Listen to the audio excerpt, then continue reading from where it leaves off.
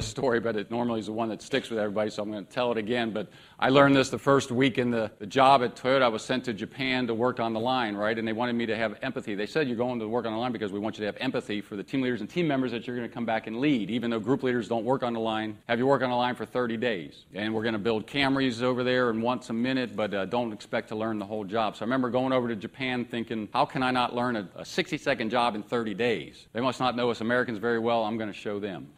To end that story quick, they were right. I didn't learn the job in 30 days, but I was dying trying. And so the first week I was putting in fender liners on a Camry and shooting 3 screws, 4 bolts, one after another. And that was about 10 seconds of the 60 seconds, but that was my first week's assignment. And getting pretty quick throughout the week, and then all of a sudden, towards the end of the week, I'm popping those babies in, and I slipped. My air tool slipped, and I went out and I scratched the fender of the car.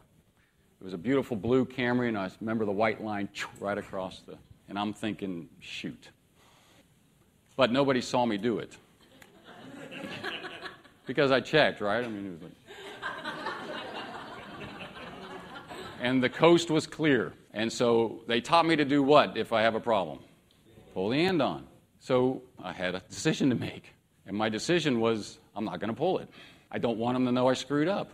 I'm trying to show them that the Americans can do this, and plus, personally, I don't want them to know I messed up.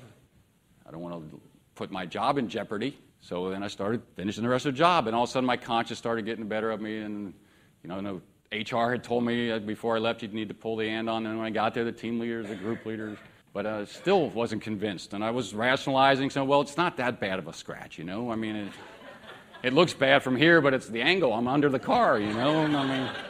If the car's on the ground, who in the heck's going to be laying on the cement, looking at that? I think it's going to be okay. And so on we go. Then about ready to finish the car, and I'm like, oh, no, gosh. I'm starting getting paranoid, thinking, do they have hidden cameras up here somewhere or something, And so I better go ahead and pull it. So I pull the andon, and the team leader comes over, and he tags the scratch to go to the pain hospital.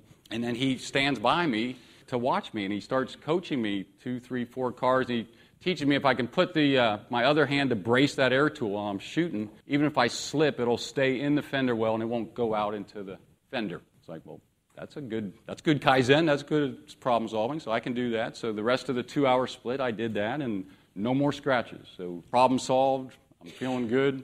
And then every morning there's a 5-minute shutdown for the team leaders to have a safety talk, and every afternoon there's a 5-minute shutdown for the group leaders to have a quality talk with their 20, 25 people. And so all week long, I'm drinking my Coke, and they're jabbering in Japanese, and on I go, and on they go, because I don't know Japanese. And so that day, I'm doing the same thing, drinking my Coke, and they're jabbering in Japanese, and all of a sudden, I hear, Mike's son. And I look up, it's like, are you talking to me? And they weren't talking to me. They were talking about me, but they weren't talking to me. So I start listening a little more, and then a little bit later, I hear Scratchy. Well, I think I know what they're talking about. That translates pretty darn clearly, doesn't it? And I can't believe they're talking about that.